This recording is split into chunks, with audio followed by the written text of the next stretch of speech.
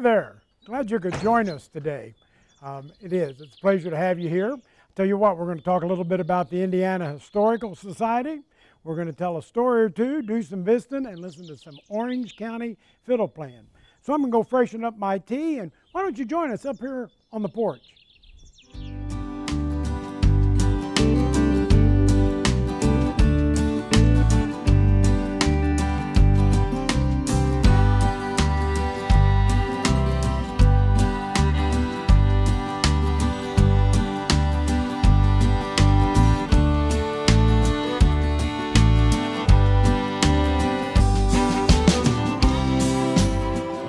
Neighbor Tom, I'm always glad when you stop by to visit here on the porch, and I just always enjoy it. And I was just thinking, can I tell you a story? Okay, well, let me tell you one. You know, I ran for governor in 2016, and there's some rules and all about when you can raise money. And the first day of May 2015, I could start raising money. And I come home that day, and my wife opens up a letter from a guy named Claude Johnson in Crawfordsville, check for $10. Claude says, I'm retired and I'm older, but I can't send you $500, but I can send $10 once a week from now to the election. Got me here, got Lisa and I both. So over time I told this story and I got to meet Claude Johnson. Not only did I get to meet Claude Johnson, Claude's no longer with us, the Lord's called him home, but I had the honor of when Claude, they had a dinner in Crawfordsville with about 20 of their leading citizens, and they invited me to come up to it. And it was out at the Crawfordsville Country Club. And Claude was not long for the world then, but he was a colorful character. He had owned a big insurance business. He collected World War I artifacts, and he was well read and lived in this really cool home with a neat fireplace, and he collected and bought old fire trucks, over 30 of them, sent down to Mexico to communities that didn't have them. Really quite a philanthropist. Well, it's this night of this dinner, and they've got 20 people. They've got the head of the hospital. They've got the head of the school corporation. They've got the president of the country club. And they're all going around the table, and Claude's telling a story on each one of them, just a short one. I'm the last person they come to. And I'm sitting there, and Claude says, I don't know what to tell you about this guy. This is John Gregg, and you all know him. He said, John and I have become friends the last 3 years, and he's kept in touch with me since the election. But I want you all to know, this man not getting elected, this was a mistake. And I'm thinking, oh my. And he said, he's one of 2 people in my lifetime that I know where voters made the wrong choice. It's just wrong that they didn't elect him. And he's going on, and I'm feeling embarrassed and a little inhibited. And he just goes on, and knowing he's not well. So finally he's done, and he just takes a breath. And, you know, he said just nothing but nice things about me. So I leaned back, and Claude, thank you for those kind words. I said, tell me, who was the other person that the voters turned down that should have been elected? He said, why, it was me when I ran for mayor of Crawfordsville. So they tell you in law school, never ask a question unless you know the answer. I learned it the hard way there.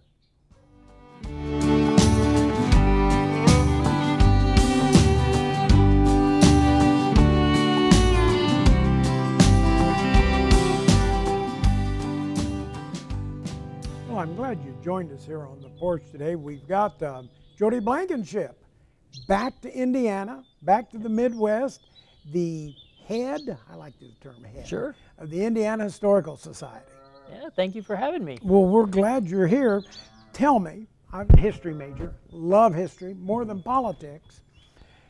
If we were talking to some young high school students, tell them the importance and the value of history.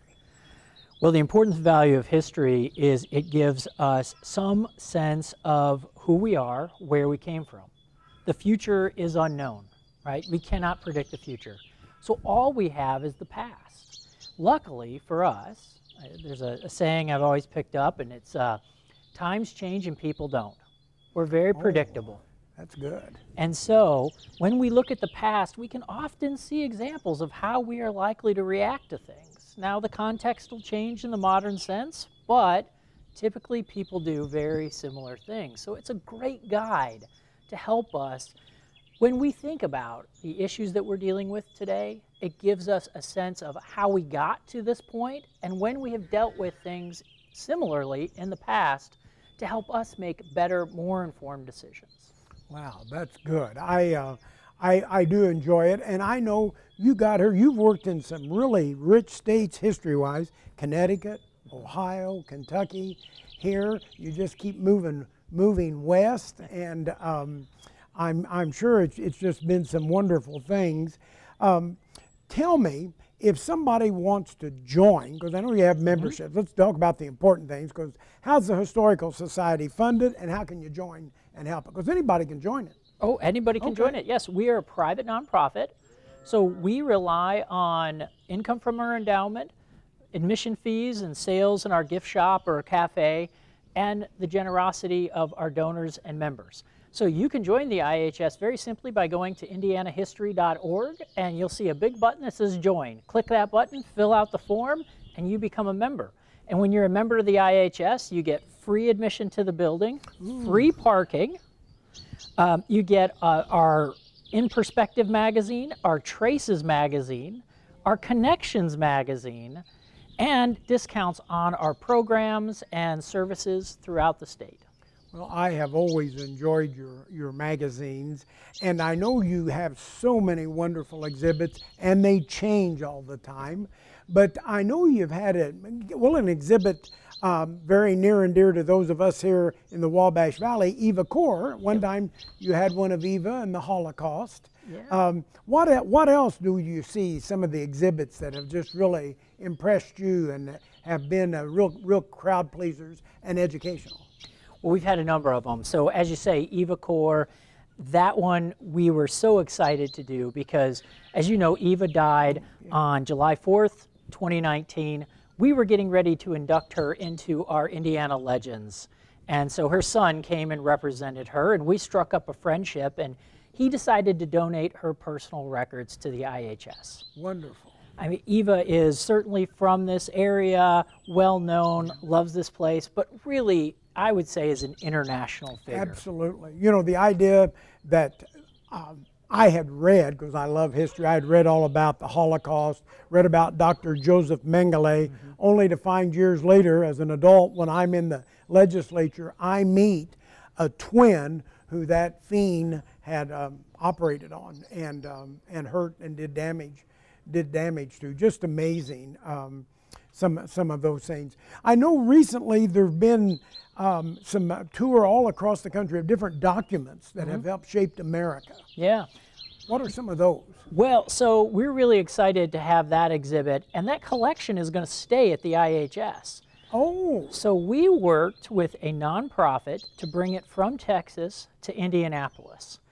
It has 1,557 documents that are fundamental to the shaping of Western democratic systems. So, a Magna Carta from 1350. Oh, really? One of St. Augustine's, his Confessions and City of God, from 1610, one of the first times it was published in English.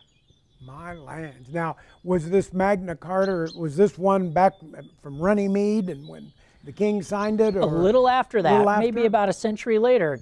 What I like to tell kids who come in... Because I didn't remember the exact year. That's all right. I hope Dr. Madison isn't listening to this. Okay. Well, you know, we like to think about books today as I'll go on Amazon, I'll buy it, it'll arrive 2 days later, it cost me a couple bucks.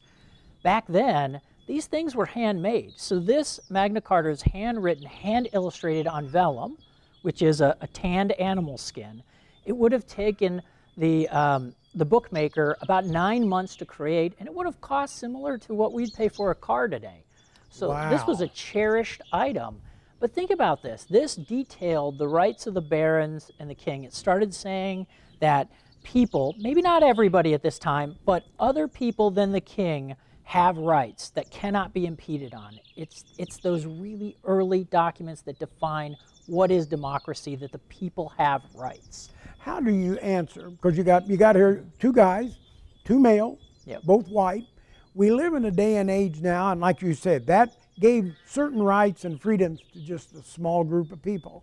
And our country, you know, our country did not recognize Native Americans, African Americans. Women did not have rights. How do you go about dealing with that when you say, look, here's a document that created freedom when it did for some, but not for others? How do you explain that? Well, like I was telling you earlier, when we look at history as a roadmap for where we're going, our history is one that has always pushed toward the arc of freedom and equality. We're not there. We're not there by a long shot. But when we look at how certain people, even though it wasn't everybody, fought for freedom, achieved that freedom and equality, that is a way that those who don't have that right now, or those in power who have kept people out of that, can begin to look at that history and start to see how it has changed and what are the methods that people have used effectively, what methods have we not used effectively. And that creates a roadmap for people to continuously push for more freedom, more equality. Wow, that's a good thought. I want you to hold that. We're going to talk more about that.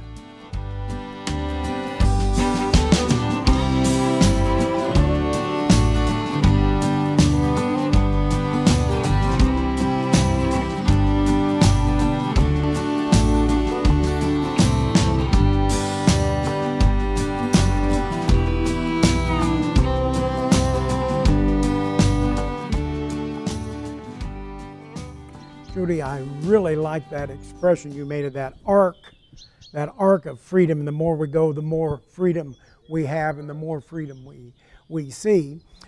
Indiana has a connection with freedom with a Catholic university that we know as Notre Dame, Jesuit school, and the Knights of Ku Klux Klan. What's the story on it? Yeah, so in 1924, the KKK decided to have a rally in South Bend. And this was an interesting moment in time because, of course, we think of the KKK as being a group that doesn't like African Americans. But at this time, they didn't like a lot of people. They didn't like Catholics. Didn't like they didn't themselves, like Jews. They were a very limited group. So now they decided to hold a rally in South Bend. And of course, Notre Dame, the University of Notre Dame du Lac, which is a French university in a predominantly Eastern European town, lots of Catholics, a lot of Jewish folks, they're going to hold a rally there.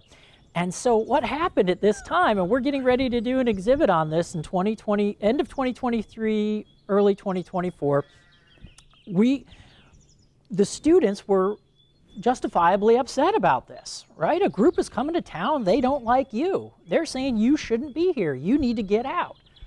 And so as this Klan rally starts to happen, or it's coming to town, the president of Notre Dame, the priest, tells the students, and we have the documents that say this, stay in your rooms, don't engage, leave it alone.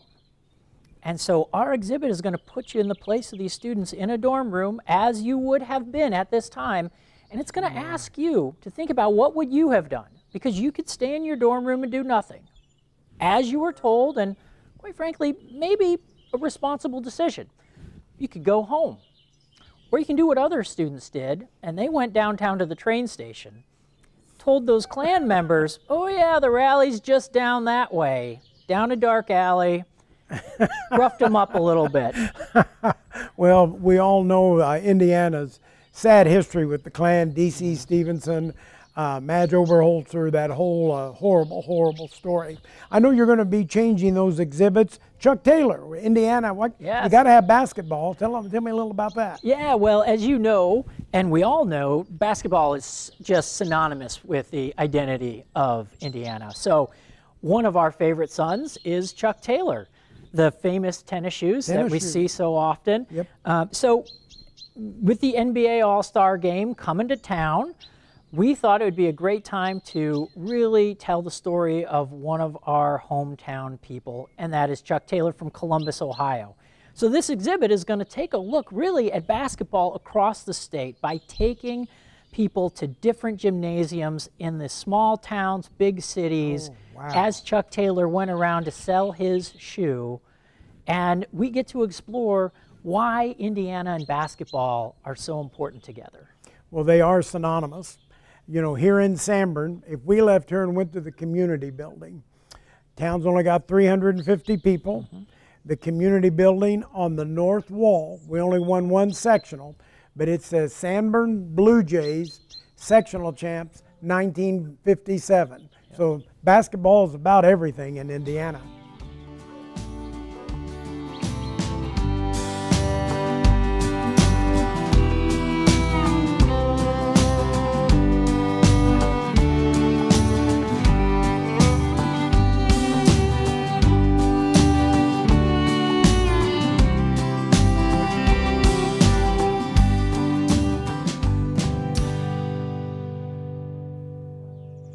Jody, I just handed you some questions here. Our staff's prepared some questions on Indiana history. So we're going to go back and forth and test our knowledge of it. So my first question to you is, and this is a pretty easy one, what is the state's motto? That's a great question. I think I see it every time I cross the border. Is it the Crossroads of America? The Crossroads of America, absolutely. Well, good for you. Well, I'm going to give you one that's a little harder than that. What is Indiana's original county? Knox County, right? You got where Sanborn is, Vincennes. Yes. County seat, absolutely. Good, it covered the whole state. Somehow we lost that deal too. Okay, this is a little tougher. I don't know if I could answer it fully. What date, year, day, and date, did Indiana become a state? Well, that would be Statehood Day, December 11th, 1816. You're good. I could have said 1816. I don't know if I could have known that. You're good. Okay. We got to know some of these questions when you run the Indiana Historical Society. I served in the legislature with a guy named Pat Bauer who was in Indiana when they got statehood. He was that old, yeah. Well, this one I think is a little tough as well. What county was established last? Oh, it's northwest. I'll give you a hint. There's a famous scientist who's related to an apple. Newton County. You got it. Newton County, yes, all the way up in the region. Okay, how many stars are there in the Indiana state flag? Oh gosh, I know I'm going to get this one wrong, but I want to say it's 19. You're right. Do you know where it was designed? The guy lived that designed it. It's pretty easy because if you drive down Highway 67 out of Indianapolis and you come to this town, there's a great big torch that is a piece of art. That's a good question. It's the home of Gray's Cafeteria. I haven't been there yet. Well, you don't like fried chicken and pie. That's why that's why you don't have all this. Mooresville. Mooresville, yes. Absolutely, absolutely. Yep. What else you got there? All right. In what year did the Indiana General Assembly adopt the state flag?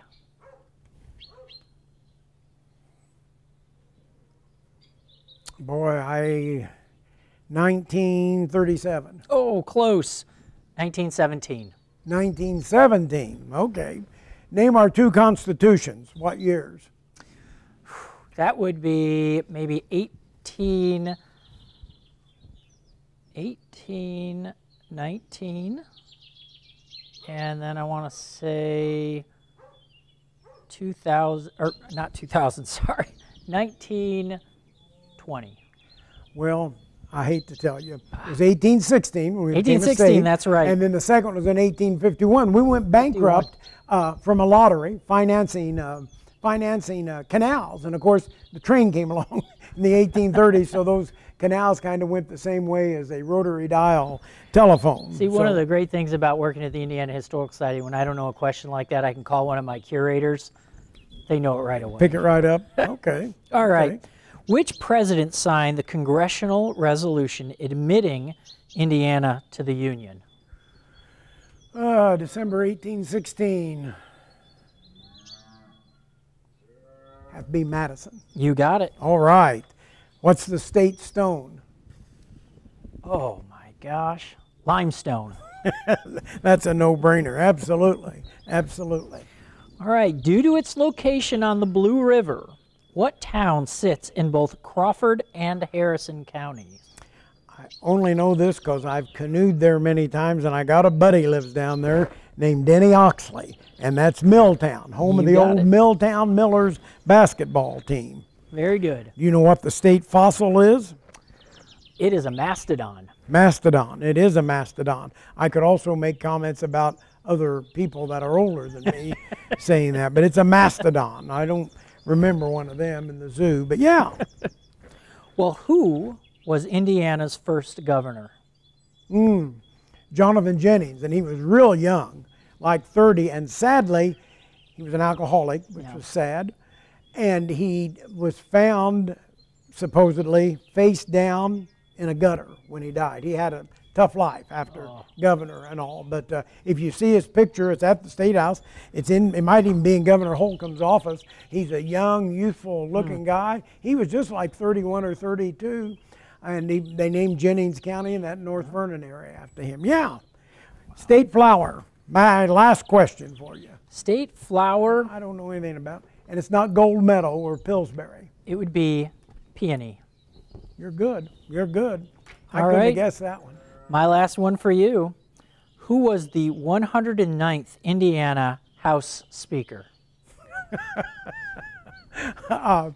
I would guess that would have to be me. Is why they ask it. Yeah. That is correct. Well, thank you. Well, we sure appreciate you. Why don't you hang around for a little bit? We've got some good Orange County music coming up. So just stick here with us on the porch.